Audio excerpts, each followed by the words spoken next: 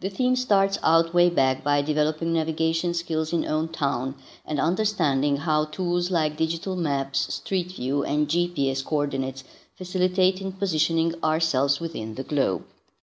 In classroom, children explore the earth with guided instructions and try to find their own position within by identifying the surroundings. Later on, the class watches a demonstration in space journey, which gives an overview on how the planets are related to each other, identifying each planet and retrieving facts already learned. Children take notes during classroom activities within their digital copybooks, which they upload to the file storage system and drop it into their own blogs by the end of each class. Each school subject has own area in the learning management system, where the plan for the year is developed by the teacher. Digital learning materials, activities, and other resources, homeworks, and blogs are also stored here, giving a structure for the developing knowledge. These materials can also be accessed from home too.